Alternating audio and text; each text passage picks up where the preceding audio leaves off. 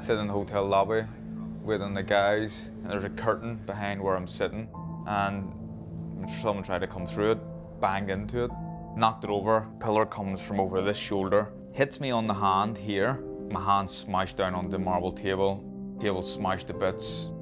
My hand is broke here, I think, on impact with the table. The injury is a break or a fracture on the 5th metacarpal mid-shaft, non-displaced fracture. So it's around where that cut is where the break is somewhere. But for the record, you weren't in a fight? Oh, absolutely not. No one was drinking at the bar? Absolutely not. Just an absolute freak. And I can swear on my kids' lives, a freak accident. I am embarrassed that it happened. It just sounds ridiculous, but that's the truth. I've wasted a full camp, I've wasted money, I've wasted an opportunity to show people that I'm back.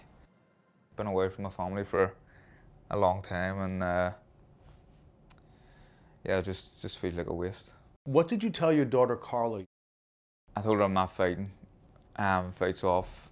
I broke my hand, and she was crying. She's a sensitive kid, you know. Ruffle that right up. There you go. Good. You're 32. Jamie Moore, your trainer, says Carl's not getting any younger, so if he's going to win a world title, it needs to be in the next 12 months. I agree. I agree. I want to fight for a world title in my next fight. What does the road back look like at this point? Shakur Stevenson is #1. Joey Gonzalez is 2. Them two are going to fight each other. You would then gladly fight the winner of Shakur Stevenson and Joey Gonzalez? Yeah. Does it matter if it's in the UK or here? No, doesn't matter. I'm not a champion anymore, so I can't dictate too much.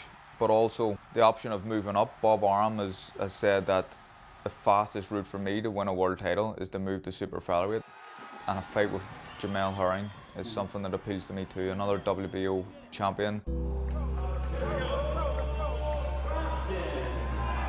What's the legacy that you want?